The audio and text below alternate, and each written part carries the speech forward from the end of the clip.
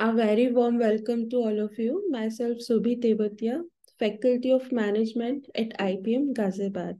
So the topic for today is staffing and its process, right? So let's start the topic.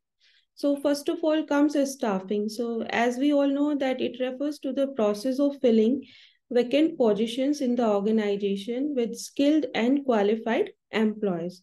Or in other words, we can say that staffing means finding the right person for the right work.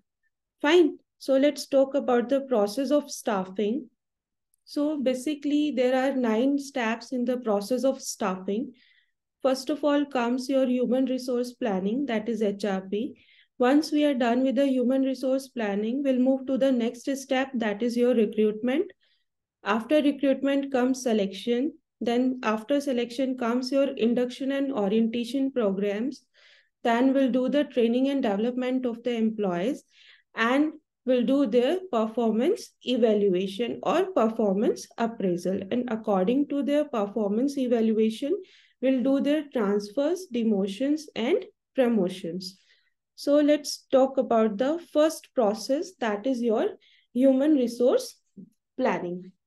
So basically, human resource planning, it involves job analysis, forecasting, and determining the future needs or future manpower needs of an organization. If we talk about the job analysis, so in job analysis, basically we break the job into smaller parts, which are then analyzed to determine that what are the need or what are the requirements of that particular job. And according to job analysis, we'll write down the job description and job specification of a job. And in job description, we can say job description involves the job title, then what are the duties and responsibilities in that particular job, and what are the working culture or working condition in which that job has to be performed. So it's all about the job description. If we talk about the job specification, it means that what are the skills, knowledge, and experience which are required to do that particular job. So basically in human resource planning, we forecast the manpower need or future manpower needs of an organization. So once we are done with the human resource planning, we'll move to the next step, that is your recruitment. Fine. So basically recruitment, it is a process to attract a maximum number or a pool of eligible candidates for a job, for a particular job. Fine. In this, we will attract a maximum number or a pool of eligible candidates. And this can be done through various methods, like we can use social media to post our jobs. We can also use advertisements. Apart from that, we can also conduct meetups, and we can also check resumes which are posted online. Fine, once we are done with the process of recruitment, we'll move to the next step or to the next process of staffing, that is selection. So in selection, we'll do the screening of the candidates, and the best suitable candidate are appointed as per the recruitment, as per the requirement. Fine. And this can be done through personal interviews, written test. We can also conduct physical ability test, and we can also conduct TAT. That is thematic appreciation test, which are done to know about the psychology of the employees. And we can also do the selection by our references, by the references of current employees. So in selection, we'll select the eligible candidates or the deserving candidates, and we will reject the rest. That's why it is said that recruitment is a positive process while selection is a negative process, because we will do the rejection here. Fine, once we have done with the selection, we'll move to the next process, that is orientation and induction training. So orientation and induction training, these are the ice-breaking sessions. These kind of trainings are given to the employees at the time of their joining to make them familiar with the working environment of the organization. And if we talk about the orientation and induction training, so employee can be given, so we can give them basic information about the organization, that what are the objectives of the organization. Apart from that, what is the vision and mission of the organization, what benefits the organization will provide you, what are the working conditions like timing, attendance, that how to fill the timesheet. Fine. So these all are the parts of orientation and induction training. And once we are done with the induction and orientation training, we'll move to the next process. So the fifth process is placement.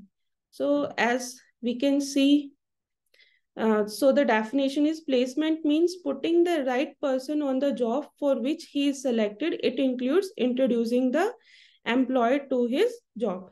Means we will put right person at the right job, or we will put the person or the employee at the real working condition or at his desk job. Then after placement comes your training and development. Now we'll provide them training and development programs.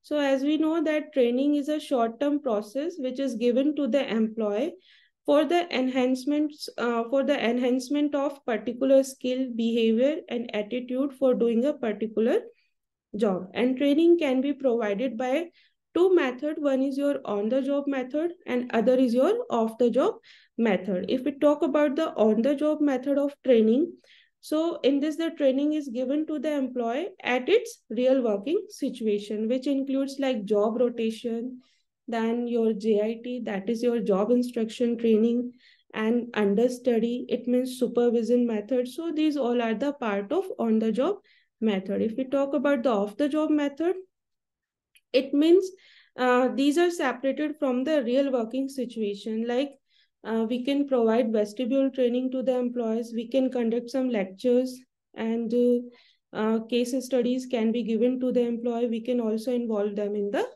role plays activities. So after training and development, we'll after some time we'll we will evaluate their performance.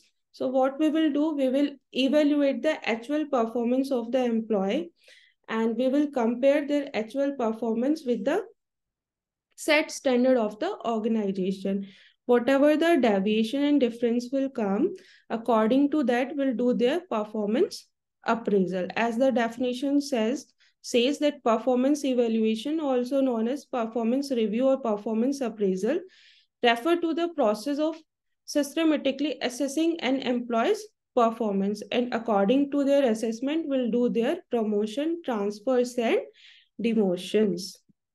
So appraisal means appraisal of employees as to how efficiently the subordinate is performing a job, and also to know his aptitudes and other qualities necessary for performing the job assigned to him. So once we are done with the performance appraisal or performance management, we'll do their promotion, transfers, and demotions. So it's all about the staffing and its process. As it is basically 9 steps, or the process of staffing has 9 steps, as we discussed earlier. Like first of all comes your human resource planning, and after human resource planning we'll move to second step, that is your recruitment. Once we are done with the recruitment, we'll move to third step, that is your selection. After selection, we'll provide orientation and induction program to the employees. Then we will place them to the actual working condition. It means we are doing the placing. So placement process will happen. Once we are done with the placement, now we'll give them training and developmental program. After training and developmental program, we'll evaluate their performance. Means we will do the performance appraisal, and according to their performance appraisal, we will transfer, and we will promote and demote the employees. So it's all about the staffing and its process. I just hope that I help you to understand the process of staffing and its functions. Thank you. Have a nice day.